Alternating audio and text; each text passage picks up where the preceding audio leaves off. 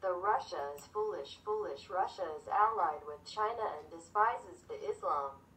The China was densely populated, extreme global hegemony of the world. Mao threatened to bring 300 million soldiers to sweep the world. The United States released 2 bombs in Japan.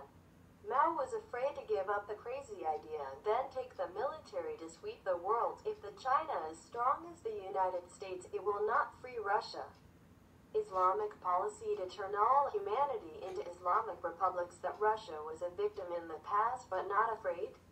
China and Islamic strong enough that they will be alliance and work together. The world will suffer for them, and of course they will not let Russia go. Russia is wise that must become friendly and confidential alliance with United States. Because Russia and America have many in common as countries are superpower, Western civilization, and Christian together. Doctin, September 9, 2009.